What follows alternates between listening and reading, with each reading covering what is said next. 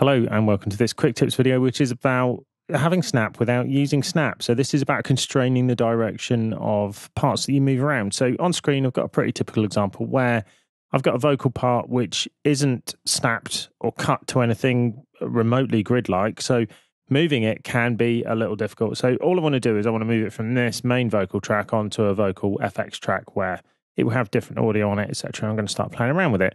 You will see, if I try to move this, even if I'm careful, you can see the offset to the top right of the cursor where it says 0, 0, 0, 0. And even if I'm careful, I've got to be really, really picky to get this at exactly the right place. So there I've managed to move it successfully. It's not always that easy, particularly if you've got a not great mouse. However, there is a way around this. Of course there is. That's why this video is here. And it's to hold down the Command key on Mac, the Control key on Windows. And as you drag it, providing you don't go crazy with the movement, you'll see I've managed to successfully do that without any trouble. If I move the mouse sideways, you'll see once I go too far, it will start moving. But initially, we've got this sort of temporary snap zone.